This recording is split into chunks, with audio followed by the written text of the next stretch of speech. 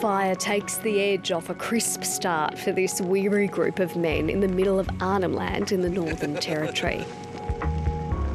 This unlikely gang of stockmen, scientists and rangers have been thrust together on a collective mission years in the making. You ready for another cracker of a morning? Not even a global pandemic and its logistical challenges could stop it happening. Obviously with the delays, with the tags, the technology, US Postal Service going on strike and, you name it, it's just, is this ever going to kick off the ground and get it happening?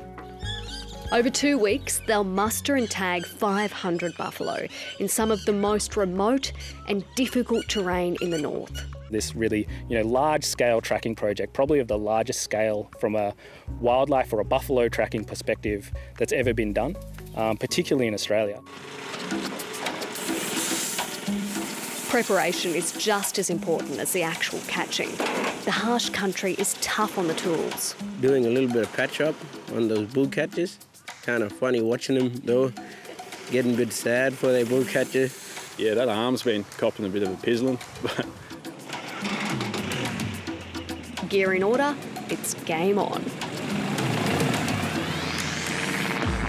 It's a task best attacked from all angles. In the sky, the pilot looks for a mob.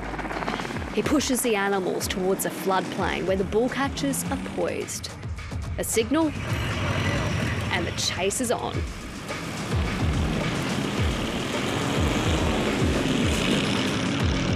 A job that certainly has its perils. Just make sure everybody's out of the road. As we all come out here to do this job, we all want to go home.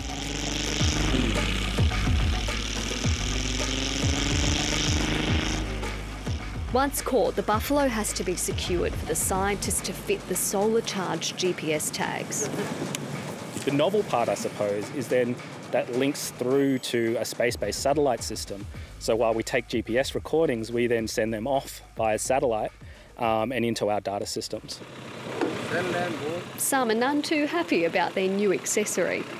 Relax, relax. Blood samples are also collected for important data. It's for disease surveillance, so we're just looking at what sort of diseases the animals are carrying, everything from agricultural diseases to human transmissible ones.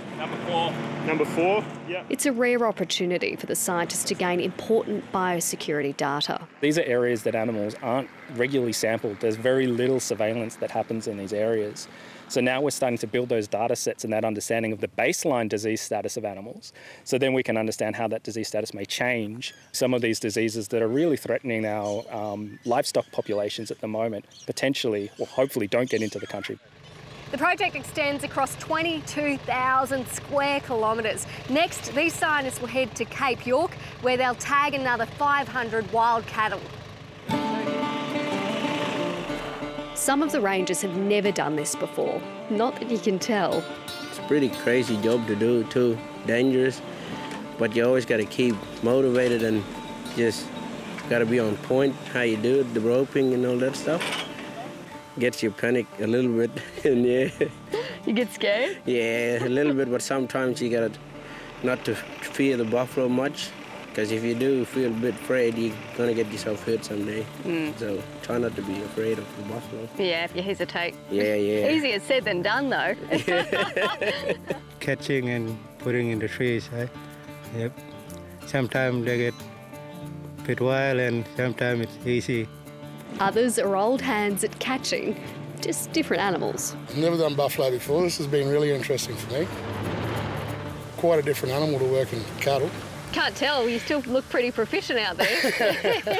That's the whole point of it, I think. Just get them as quick as we can.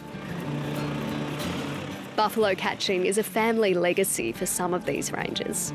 I used to see my uncle do mustering around here when I was as a boy. Yep. I used to follow him and see him how to do it. That's pretty special. Yep.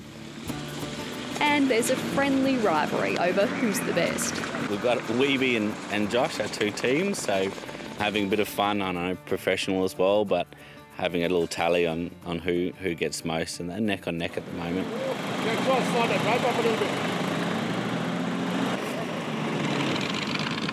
Not one to stand on the sidelines, they insisted I jump in for a ride too.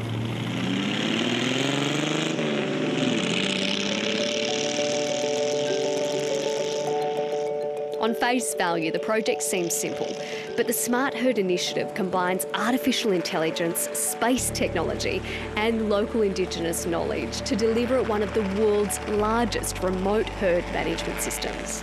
This new technology, it's been field tested. This is the first time it's been deployed properly on country on wild animals. So that's a bit of just to see if it actually works and how well it works. As soon as a tag is attached, the data starts flowing in and will keep coming for up to 2 years or until the tag falls off. So these are all the tags? These are all the tags that are out there at the moment. So far we've tagged 274 buffalo on this trip, which I think is, it's a really good start. You can see we've got a really nice spread of animals right across the landscape. They've already gone pretty far. They're delivering real-time, geographically accurate insights into herd density and accessibility, even in the middle of nowhere. There's a lot of satellites up in space now that are feeding data through.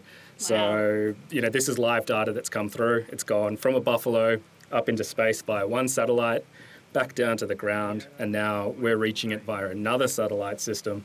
It's a brave new world. Exactly, it's a brave new world. Combining GPS data from tagged animals, weather information as well as AI, the project will map out the best routes for rangers to reach and manage the feral animals. They'll also have insights into animal numbers. In this patch alone, there's estimated to be around 22,000 buffalo, but nobody actually knows. So a large part of that is really giving us a better understanding of how many animals there are, and then also understanding how those animals are then moving across the landscape and utilising it. What is certain is the destruction of the landscape. Seeing what these buffaloes do to country is devastating. There's too many, They're sort of definitely concentrated to, springs and waterways. And their impact is on the environment is far greater than probably anything else we have. Pigs are bad, and feral cattle and horses and that. But the water buffalo certainly, of those really sensitive areas, the springs and that, they have a huge impact. Knowing where the animals are concentrated, the rangers can target conservation efforts to protect biodiversity, water quality and restore degraded landscapes. So actually start mapping out the movements, herd movements, where they're all going. You could potentially use that to help muster or remove animals off country if you have to. I'm interested in things like the spread of weeds. So once you start tracking your feral animal movements through the IPA, you might be able to get some other data as well that will help, and you can actually look at which water holes are going to get thrashed at different times of year, and maybe put that to some benefit of use. The data collected could also help turn the pests into economic, environmental and cultural opportunities for Indigenous communities across the region. Buffalo have potential to be a valuable resource in Northern Australia as a commodity and protein source. The idea of this system is really to be a little bit agnostic about what that data and that information gets used for, and allow the land managers to make that choice. So whether or not they want to use these animals from a mustering perspective to make money in selling them into the live animal market, or if they want to manage for environmental or cultural benefits, this system's really being set up to allow them to do all of those things and to balance and trade off of those things as well. SpaceCows is a $4 million 4-year initiative led by Australia's National Science Agency, CSIRO, in partnership with the federal government.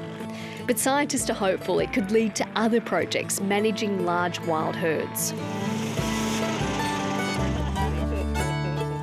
As for the troops on the ground, the next leg is in the wilds of West Arnhem Land. Nobody wants the job to end. They're quite happy sitting down here doing what we're doing. We are an eclectic bunch, but it works, Better than the city, bush, peaceful. Finding rockets and